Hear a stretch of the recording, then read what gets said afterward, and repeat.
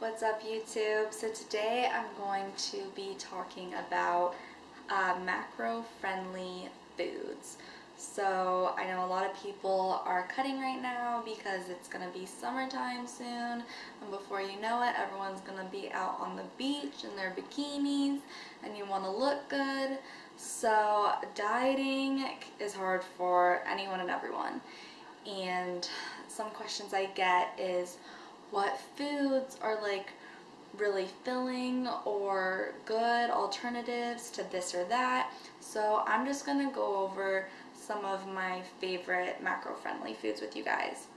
So the first thing that I want to show you is like breakfast stuff. So a lot of breads are high carb, but I really like the Sara Lee Delightful 45 calorie per slice bread, and the macros for 2 slices of these are pretty awesome. It's 1 gram of fat, 18 carb, and 6 protein, and that's really good. Typically 1 slice of bread is 18 carb or more, so you can have double the amount of bread for the same amount of carbs or less.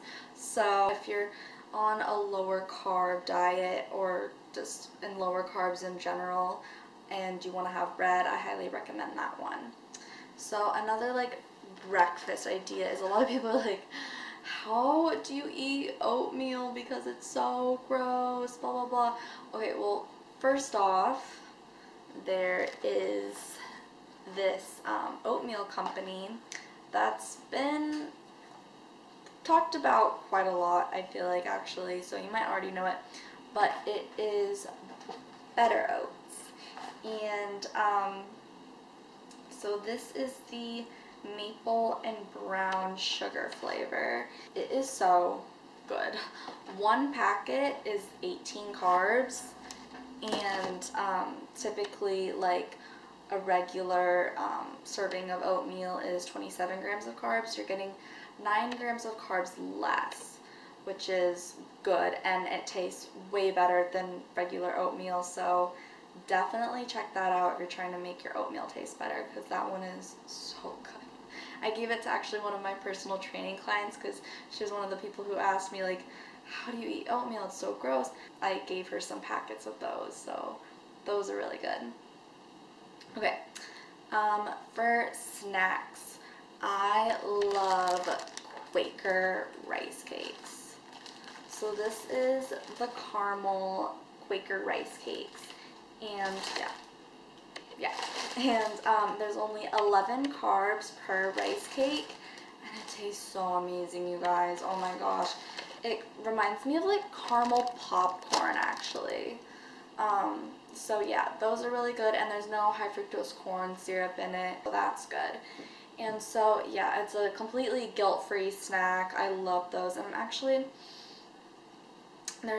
don't have them actually right now. I need to restock on those, but if you've ever heard of Susie Thin Cakes, those are another rice cake company that I think 3 rice cakes, and they're thinner and smaller, but 3 rice cakes are only 12 or 11 grams of carbs, so that's another good one that I really like. So yeah, there's those. And then, okay, adding this seasoning is life-changing. It's Trader Joe's Everything But the Bagel sesame seasoning blend, and I love this. What's really interesting to me is it says that there's no fat, there's no carbs, there's no protein. However, then it says 1/4 teaspoon is 5 calories. I'm like, where is that coming from? Like, what are you not telling us? It kind of pisses me off, but whatever. Obviously, if you're adding this, it's really not going to add barely anything at all to your food. So like adding this on your like chicken or turkey, or a slice of bread, of that Sara Lee bread, with like a tablespoon of Philadelphia, 1/3 of the fat cream cheese, and then this on top, it's gonna taste like an everything bagel. So highly recommend you try that because that is such a good combo. Okay, so next thing is if you are cutting your fat macros, and so you're getting lower on fat, and you're like me, who absolutely loves peanut butter. There are alternatives. This is PB Fit, and the macros for 12 grams of this is 1.5 fat versus like 16 grams of fat usually, 4 carb, and 6 grams of protein. So this is really good. You want to be very careful when you mix it with water. Just add little by little so it doesn't get super runny when you blend it. But yeah, I love this stuff and tastes close to peanut butter. I wouldn't say it's the exact texture or anything, but it tastes pretty damn close. So this is really, really good. Okay, Cured Nutrition's peanut butter chocolate CBD spice, and it's so good, you guys. Like, say you're trying to cut out like sugary Starbucks drinks, and we all know Starbucks, their drinks can add up in calories so fast. So instead what you can do is make your own coffee at home.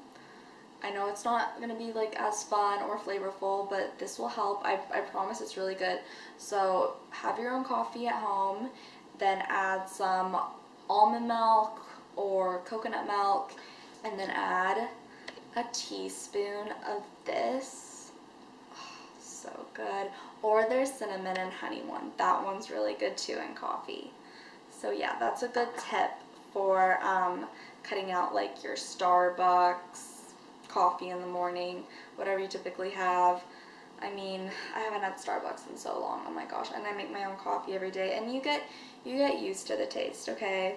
So yeah. So the next thing I want to show you guys is an alternative to cheese. Well, it is cheese, but it's a macro-friendly cheese. So this is the Laughing Cow cheese, and they have all different flavors. This is the creamy Swiss garlic and herb, and I've had their white cheddar and their queso cheese, but honestly I really like this one the most. And the macros for one wedge is 1.5 grams of fat, 1 gram of carb, and 2 protein, which is awesome macros for cheese, okay? And it tastes amazing. Like, it is so good.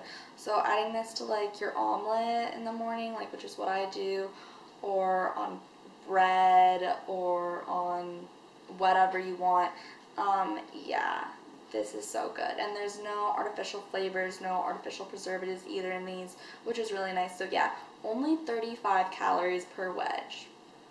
Guys, these are life-changing. It's the Select Protein Snickerdoodle whey, and honestly, okay, so the reason why I'm showing you guys this again is these bake so well if you wanted to do pancakes or a waffle. So there's 2 different ways you can do this. You can mix a scoop with 1/4 teaspoon of baking powder and 1/4 teaspoon of baking soda, or what I like actually better is mixing it with 1 egg. Yeah, you're going to use more of your fat and protein macros to do that, but you guys, like, mixing that and making waffles or pancakes, to me, I remember one time I made protein pancakes in the morning with this Snickerdoodle whey and an egg, and then later that day I actually went out to brunch with a friend of mine and got some pancakes there, and I liked the Snickerdoodle whey protein pancakes more than the cafe's pancakes. That says a lot. So yeah, definitely try that. So you'd only, okay, the pancakes or the waffle they would have would only be 1 carb. And if you're using half a scoop, which you can do to have lower protein, lower carb macros, that would be half a carb for a full serving of pancakes or a waffle. So since I just showed you guys the protein pancake and waffle mix that you can do, you're like, okay, well, I want to top it with syrup. Like, what should I use for that? Because syrup has extremely high carbs in them. So an alternative that I like is the Walden Farms pancake syrup. You guys, I like this more than regular syrup. More than regular syrup, and there's 0 calories. Absolutely nothing in this for 60 grams. So definitely try this. I mean, you can get it at the Vitamin Shop, or I get mine at QFC or Fred Meyer, so yeah. Another thing I want to add to this video is if you're dieting, those are some macro-friendly foods and snacks that I wanted to share with you guys. But eating whole foods is going to fill you up a lot more just because of the fiber content. So definitely make sure you're getting in your fiber when you're dieting as well. Fiber is super important, and it's going to keep you full and satiated. So make sure that you are eating whole foods too when you're dieting, or even, you know, not dieting. Fiber is important, and getting your micros, getting your greens in, that's very important. So make sure you're doing that. But I hope you enjoyed this video. If you did, please give it a thumbs up and subscribe, and I'll see you in the next one.